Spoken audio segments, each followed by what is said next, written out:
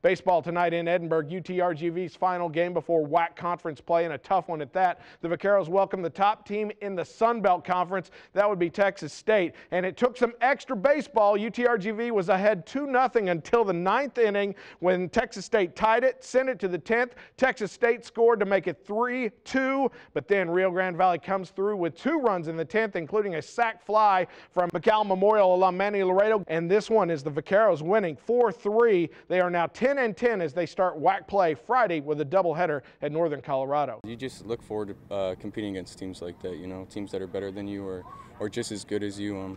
Makes you want to put on the jersey and get out there and compete with them, and it's always fun to do. It was a big win for a lot of reasons, but primarily the guys got a chance to see, when we play well, that we can compete.